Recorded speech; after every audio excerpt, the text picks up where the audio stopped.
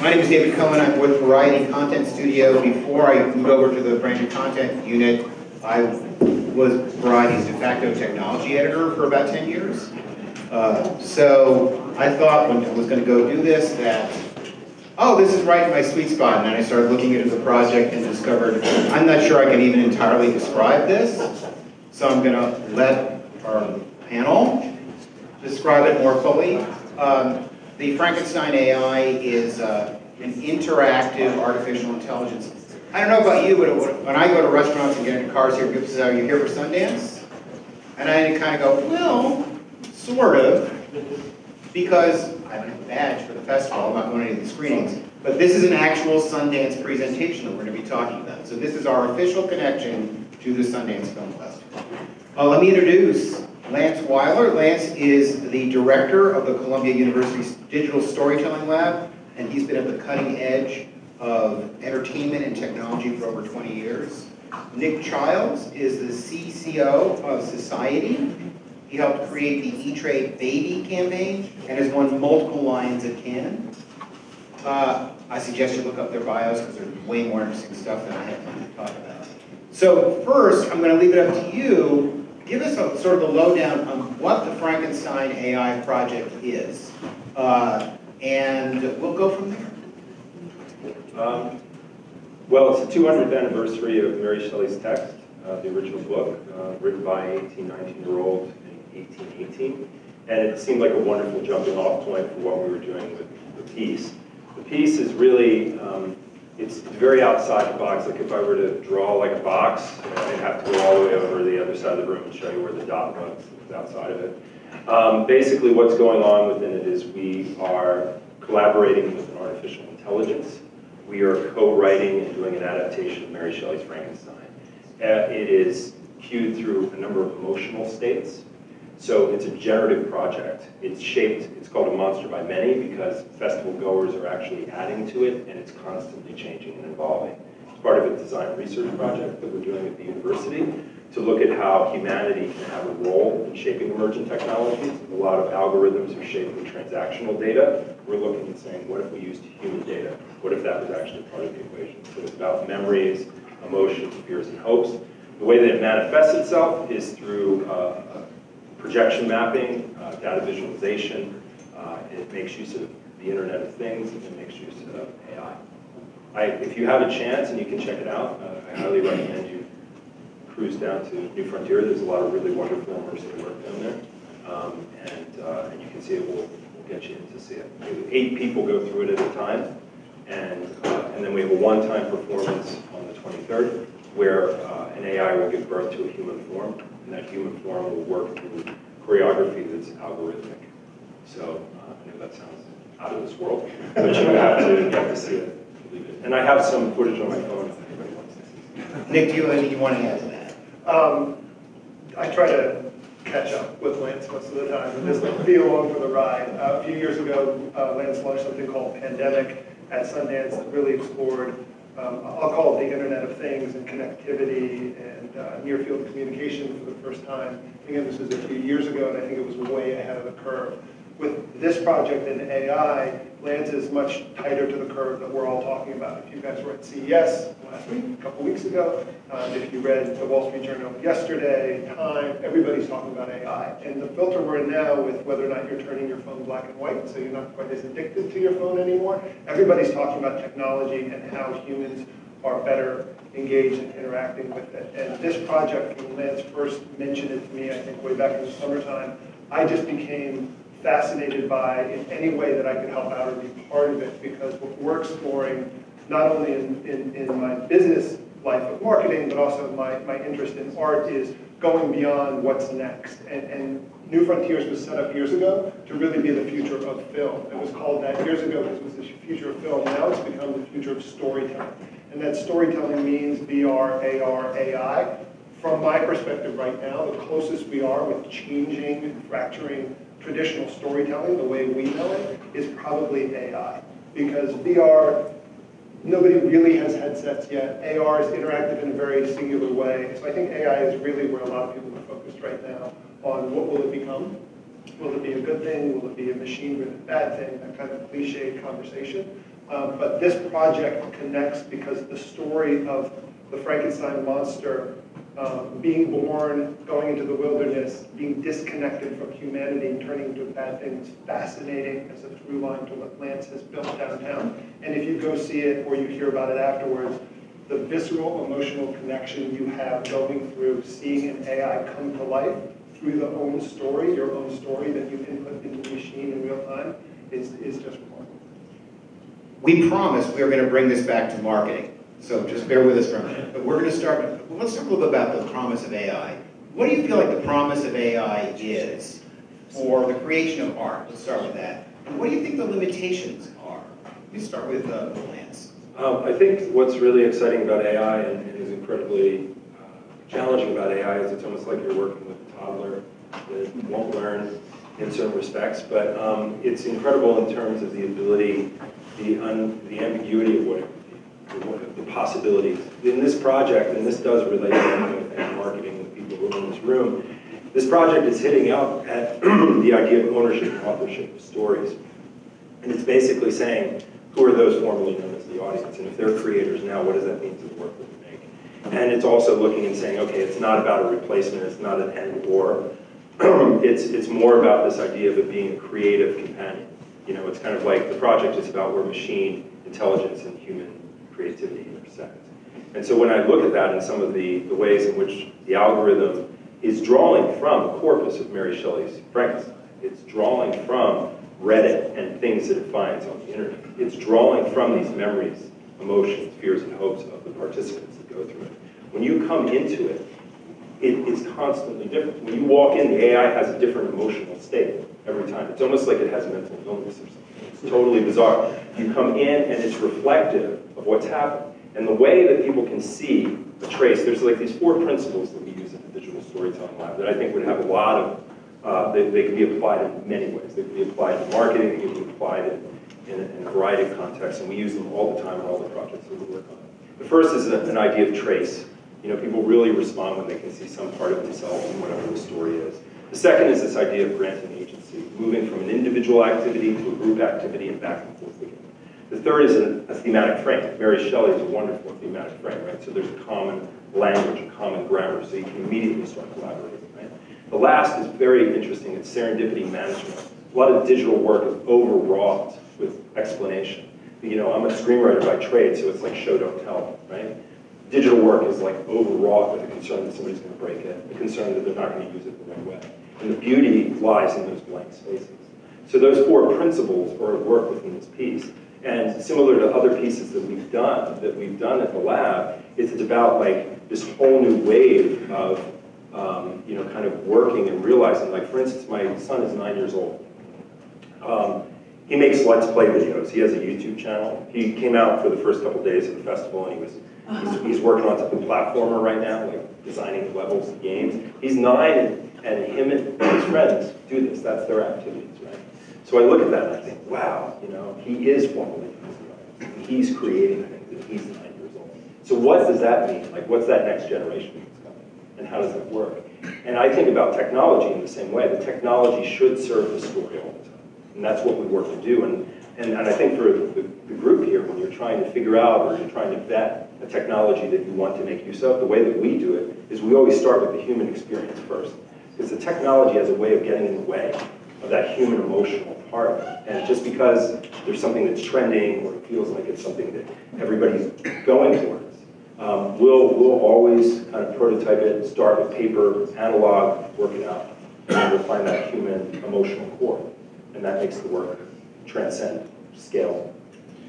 Nick, from your point of view, working on the agency side, what do you see as the potential and the limits of AI? Well, I'll just quickly start by saying that's actually Dylan, the picture that Lance took. That's his son interacting with the AI. And to me, that's exactly what you're talking about, is how do we get the Dylans, or understand that the Dylans of the world are going to be able to engage with these things and not overthink that technology is impossible. It takes a lot of incredible work behind the scenes, but I love what you just said about overthinking digital. If we can create an experience that people can engage with, this is Dylan talking with the AI in real time.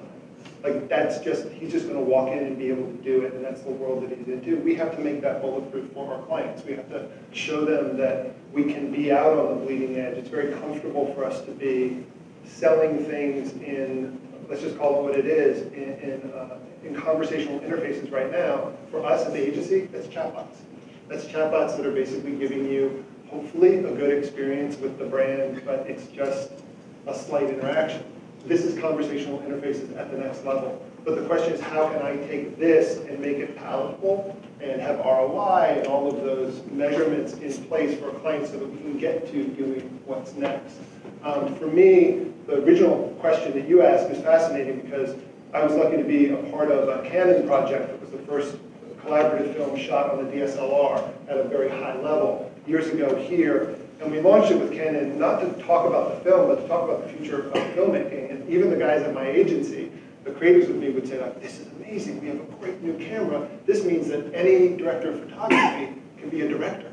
Like, that's not what that means. This is a new tool, right? You're not wrong necessarily, but these things are tools to me. So AI and the pieces, I don't find a threat being a writer, being a screenwriter, pompously hoping that I could be a storyteller. I don't find AI and technology to be a threat because I'm looking at it like any other tool that might enable us to power the story better. But this Frankenstein AI, for example, that's not the AI doing this. That's Lance and the team and everybody coming together and figuring out what story they want to tell and then making the story come to life through any tool at their disposal. So if I'm understanding this correctly, that this AI is responding to teaching, input, whatever you want to call it, both from the team that has built the piece, but also from the audience. So it's what went to my head is it takes a village to make a monster. I mean, is that really what's going on here? And to some degree that the AI itself is the work of art that you are creating here? Well, I think it's very much like, it's like holding a mirror up to humanity. You know, like algorithms connect us and they isolate us all the time. Those are two core themes that are found within the book. And in fact, Frankenstein's monster, all the character is trying to do is connect. And at every turn is isolated, you know, and becomes this, almost like this self-fulfilling prophecy of what a monster is. So if you think about algorithms and you think about the challenge that we face with them, the big element that we're looking at in it is we're saying, well, if we can get a bunch of humans together, and what's been interesting in regards to the project is people go through it and they're amazed how connected they are to another human being and that an AI was facilitating, that they were collaborating with an AI around that. And so I think in that sense, what's exciting about the potential of it is this idea that there are all these new stories that we have not seen before. And now it's not about necessarily a story about a beginning, middle, and end. These are ongoing. The fact that it's generative, the fact that if you came 30 minutes later is totally different. And it's totally different. And it's customized. And when you walk in, it greets everybody who walks into the room by name. You know, so like they go through the experience when they come in, and it's visualizing itself, and it's kind of otherworldly. And then it's saying David, it's saying Nick, it's saying Lance. I'm confused. Why do humans treat each other? You know, it scrapes the internet, and that's how it shapes. Is this something that's scalable that could potentially be online, have millions of people experience it simultaneously around the world? Yeah, it's built on a neural network model. You know, it's transacting millions and millions. It's crazy. Yes, the scale is not a problem. So, for example, a next step could be something as simple as, why do human beings treat each other the way they do? And wouldn't they be better if they went to McDonald's? I'm not sure about that question, but I do think that what we're trying to do with the piece is we're looking at it and we're saying, what could a human corpus look like? You know, and a corpus is what fuels an AI. And if we can have those human elements or humanity as a part of it. And I think to your question about McDonald's, whether or not Trump would want us all to go to McDonald's and be better people, for me, it's not about that question, and that's what interests me and kind of I get fired up about. It's what if you're a brand coming to something like this? What is your story and what should you be doing? So to me, I don't know how Lance feels, but this is a very specific iteration and project for Mary Shelley's Frankenstein. For what that was exploring 200 years ago, and we've constantly been exploring, messing with technology ever since then. If we try to, in this case, extend life? Are we challenging the gods? Right?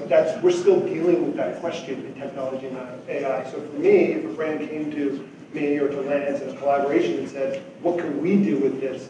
We would probably come up with something completely different, built from what that brand could own or wants to own at its core, if that makes sense. Nick, tell us about going from something that is strictly the creation of a work of art here and turning that into success in marketing. What carries over to trying to tell a brand message to potential consumers? For me, I think the challenge is to try and not see delineation between these things. If we're talking about branded content, if we have a brand years ago come to us and say, I want to make a documentary film, I think any of those things can live in both worlds, and everything we aspire to should be art. I think you have to be careful to not be making art for art's sake and understand the strategy behind what you're doing. And go back to what I was just saying, though, the core essence for me is, are we telling the right story for what a marketing platform, a brand, is truly behind? I just met somebody from REI. REI, with the opt-out side, that opt-out plan, that to me is so brilliant because it comes from the core of who REI is and the sites they want to be. The content, the marketing that falls out of that now can stretch across all sort of connected points. That's what intrigues me now. It could be film, it could be digital, it could be AI, it could be a lot of different things, definitely experiential, but it all has to tie back to an honest and authentic core message. We have just under 4 minutes left, and I know that this is a sort of an out there presentation for this conference. So I wanted to get a show of hands to see if there are people who have questions. Because if you do, I want to give you a chance to ask, because what you might ask, what I might ask are different. And anybody? Back in the back. Where is it? Down in the festival? Can we go today? Yeah, it's at New Frontier, which is at the Kimball Arts Center. And it's for people at a time. And then the performance on the 23rd is for about 100 people. And so you guys know where that is. It's down, it's not on Main Street, it's closer to the Marriott headquarters, down in that area. Prospector. Yeah, Prospector. Here? What does it actually look like when you're talking about it?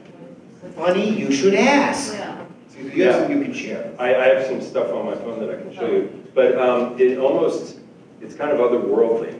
It's like, it's almost like if you've ever seen the movie Arrival, you know, when they go and they start to encounter, it has quality to that. You know, it takes on various forms. Yeah, if you describe it, if we don't get to see your phone. Sure. You can share that on Twitter, right? Yeah. We'll be posting all kinds of stuff on the hashtag Frankenstein AI. But I think one of the key elements was to allow people to see all kinds of things. You know, it's almost like when you look at clouds, I can see something, you can see something.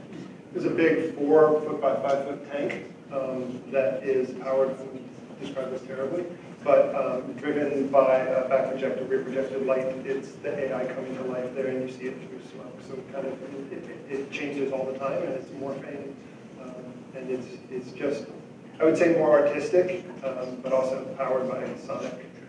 Yeah, I think sphere around it. And then we have these IoT instruments, like these drums that have electromagnetic heads underneath the surface of the drums, illuminating the voice of the AI comes through the drums and you can feel it vibrate. But I think the thing that's really interesting about this and the team that we've worked with is we've stretched each other so it worked well in the way that we're challenging each other, from having like an algorithm designer on the team to a machine learning engineer. Those things are applicable and can be used not just in this project, but across any other work where people are trying to figure out how to even wrestle with artificial intelligence. And I just having looked at the thing on Lance's phone, it's not a representational image of a human body. It's much more abstract and sort of fluid. But it does become human at times. That's interesting. We've got a minute and a half left here. Yeah, quick question. As you're discussing and talking about it, exploring human emotions, throughout all the inputs that you guys have been coming, has it developed its own emotional state beyond anything that's quantified from a human emotional state? Not yet. You know, it's in the early phases, but what it's doing is really wild. And what's interesting about artificial intelligence is it fails in ways that are very difficult for humans to comprehend. and succeeds in ways that are very difficult for humans to comprehend. So it's been a really fascinating collaborator. And I think, just in closing, I think what's powerful about it is, at the end of the day, it's storytelling. What we're doing is we're telling stories. And we're looking at this whole new wave of ubiquitous and pervasive technology and saying, okay, how can we actually tell stories? But these aren't stories that are necessarily owned by any one person. These are stories that change, ebb, and flow based upon those emotional inputs. So we'll see where it ends up in terms. Come back to me in like a year and I'll let you know. It's a multi-year project, so. Yeah, actually, just quickly on that, Lance's plan is to take this to the National Theatre in London, and then even the Fringe Festival in Edinburgh, and then cycle back and hopefully have it in the fall back at Columbia for a multi-night engagement. But it'll morph over time. It won't be the same thing it is now in London. It won't be the same thing in London as in Scotland, and Scotland as in New York, because as the machine learns, I think we're learning too the best way to express what's next in this story. So it's just really cool. It's not a 3-act structure. It's immersive and growing, and it just continues. So if you're interested in an AI for good project, because there's a lot of dystopian views around artificial intelligence, you should talk to us. We're over time, but I'm going to take a few seconds here. Yesterday, for a branded content piece that Variety is doing, interviewed Shelley, who's the head of the New Frontier piece of Sundance. And we were talking about storytelling, and I said, what's the importance of storytelling? And she said, well, storytelling is how we make sense of the world. A computer in your hand is just a piece of metal about storytelling. And if you frame things in that way, in order to make sense of the world, there is a narrative that is being formed. It's an internal narrative to simply explain what is happening around. If the AI is doing that, then it is actively storytelling internally all the time.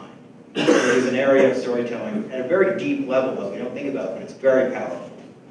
With that, I am over time, so we will wrap it up. Thank you, everybody, for sitting here.